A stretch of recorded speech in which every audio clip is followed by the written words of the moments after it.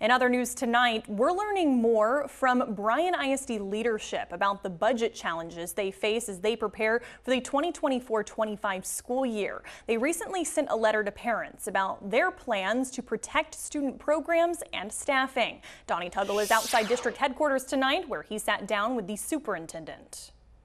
BRYAN ISD, like many districts in the state, are struggling to make ends meet. The superintendent tells me their goal is to balance the budget with the fewest impacts to students and staff. I sat down with BRYAN ISD Superintendent Ginger Carabine today, where we discussed the ongoing conversations happening in many public schools in Texas due to what many see as legislative inaction.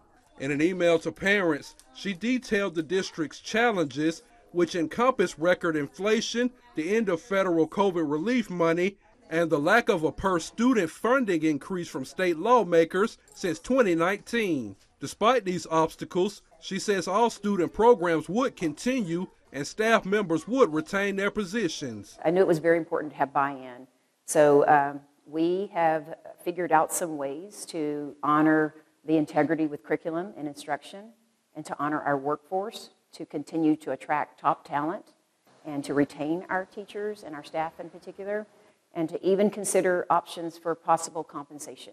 I also asked the superintendent about her hopes for the upcoming legislative session. I'll have more on that tonight on News 3 at 10. Reporting in BRYAN, Donnie Tuggle, News 3. George